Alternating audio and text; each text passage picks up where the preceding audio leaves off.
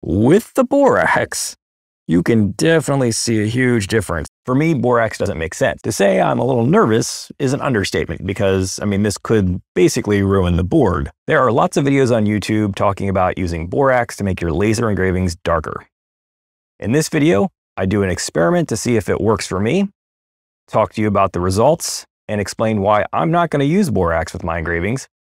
And later, I'm going to see if I can shove this 12 by 17 inch cutting board into my tiny little 3018 and see if I can laser engrave it. Okay, we're going to do a bit of an experiment here. If you make a solution of borax powder, which I like to keep in these nondescript bags, and some water, you can make a solution that you then put onto your wood. When you laser engrave it, it makes the engraving black and not just sort of an off brown. So I want to test this because I've got some scraps left over here of maple and poplar that I alternated and glued up, and we already burned the other side as it was. What I'm going to do, I'm going to mix up some borax solution here. I'm going to paint this on. We're going to let it dry, and then I'm going to do two experiments at the same time. The first is I'm going to use borax on the whole thing to see if it's how it affects the wood. The second, I'm going to put a layer of masking tape over half of it to see if that'll prevent some of the edges from getting burned because they don't have air assist. So we're just going to do a bunch of experiments all in one go here. So let me mix up. All right. I don't know if the solution's enough in this case, but we're going to just go ahead and paint it on here. Got our solution painted on there. We have let this dry, and looking at it, there does not appear to be maybe a little bit of color difference here on the edge. Doesn't look like it's discolored it too much because that's another concern I have. I want to see if the borax will discolor the actual wood, because if I'm using this on a bigger piece, it's really going to stand out if part of it is discolored versus just the burn area. Good enough, just a test. Doesn't have to be perfect. There we go.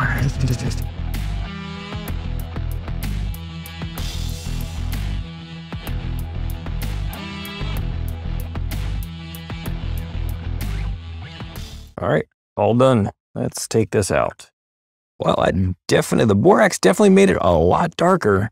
Wow, that is definitely darker. A lot more soot too. Let's review. So that is the one I did first. No tape, no borax, just the laser as is. And that's what it looks like. With the borax, you can definitely see a huge difference. That is, I mean, it's black basically. Now, a lot of soot on that. There's a lot of soot down here, but let's see if the tape made any difference whatsoever. Yeah, sadly, the soot just smears everywhere. That is a downside to the borax. It just makes way more soot. Did not engrave as deeply on the areas with the tape, but it's so much cleaner and darker. That is, wow. I mean, that's kind of night and day. Let me just give this a really light sand really quick. See if we can clean it up a little bit and what difference that makes. So after a quick sand, this is the original. And that is the one we just did. You can see the sanding, because of the tape, it didn't engrave as deeply. So it did take it off. And it looks like maybe I should have run the laser a little bit slower just to get a little bit of a deeper engrave on this one. Because it looks like sanding it down took a little bit of the darkness with it. So it makes me wonder if it's just soot that makes it look dark initially, and then clean it up and it sort of takes the darkness away. But it's still definitely a little darker in the deeper areas. Something I'm gonna have to experiment with. So I think I'm gonna try this again. I think I'm gonna do an experiment running this maybe a little slower and see how it affects it. Get another piece of wood, and overall, it definitely has an effect. Just don't know if it's worth the effort. Okay, so I ran another test on this piece of maple I had, and on the right, I did 1,000, 900, 800 millimeters a minute. And you can see that this soot just smears everywhere. This was with the borax, no tape. This side, I used the tape, and what I did is I wiped it down with some water before I pulled the tape off, and actually got rid of most of the soot. So now that I have sort of dialed this in a little bit, and I'm fairly happy with it, what I'm going to do is I am going to engrave the cutting board I made in my cutting board video.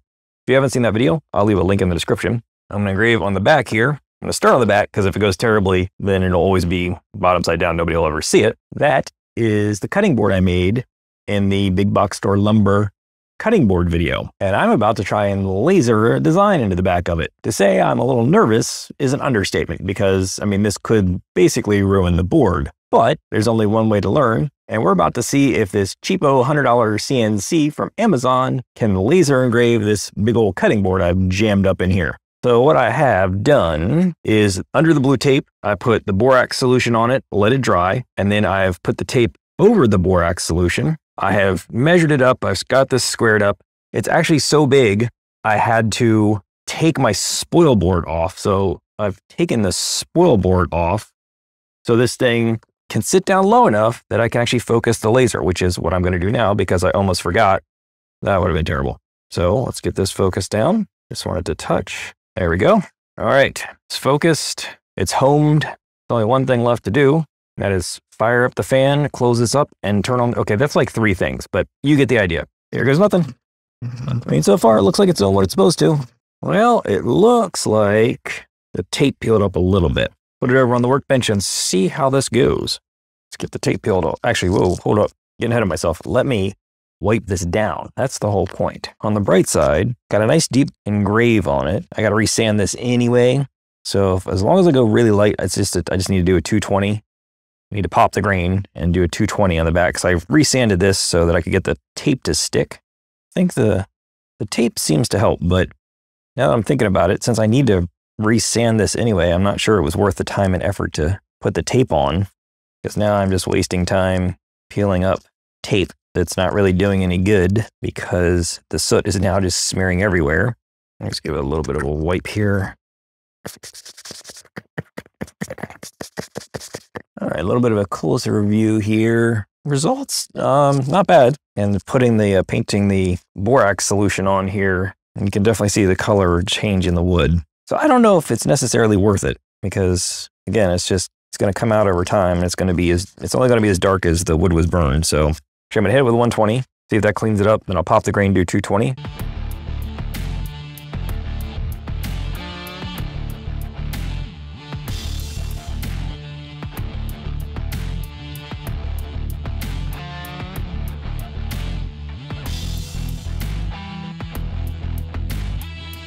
In the end, I was able to accomplish what I wanted to with my laser, which was engraving my cutting board. And I think it turned out pretty well.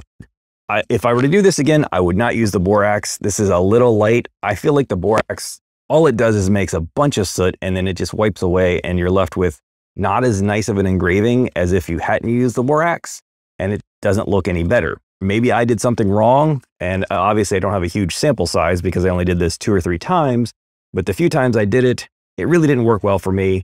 So going forward, I'm not going to use borax, at least not on cutting boards. For me, borax doesn't make sense because I'm trying to engrave cutting boards with it. And there are 2 things that make that a problem. One, you don't clear coat a cutting board with a permanent finish. You use something like mineral oil or beeswax and mineral oil combined, and that wears off over time because it is food safe. If I were to put a clear coat finish on this, over time it would crack, and also it may not be food safe. So we're not going to do that. The other reason is I didn't think about this when I was testing it. Luckily, I did it on the backside first, is you're introducing a chemical into a food preparation surface. Probably not the smartest idea. Now, I'm not a chemist, but my partner is, and I talked to her and she said, that's a bad idea. So I'm going to listen to what she says. That's why for me, I'm not going to use borax, at least not on cutting boards. Now, if I were to do something decorative, I'd probably use it. My advice to you, if you want to use the borax, be careful with it. It will smudge easily, and be sure you seal it as soon as it's done. Hey, if you've been enjoying this video, do me a favor and hit the like button. It helps me out a lot, and I appreciate it. Thank you. Also, if you have experience with borax and laser engraving and have any tips on how to seal it in or what your preferred method is, do me a favor and let me know down in the comments. I'd love to hear. Or if you just have a cool thing you're doing with a laser engraver, let me know that too. So I think for now that brings the saga of the cheapest CNC on Amazon to a close. I've covered unboxing it, building it, testing it on the CNC, testing it on the laser side, and it's been a lot of fun. Now, if I think of anything cool to do with it in the future, I'll be sure to make a video about it and share with you. But for now, I think that's going to be the end. So if you haven't seen the CNC videos, I'll link them. here. You can go watch those. And if you haven't seen the cutting board video, where I made the cutting board that I engraved in this video, you can check it out up there. Thanks for watching.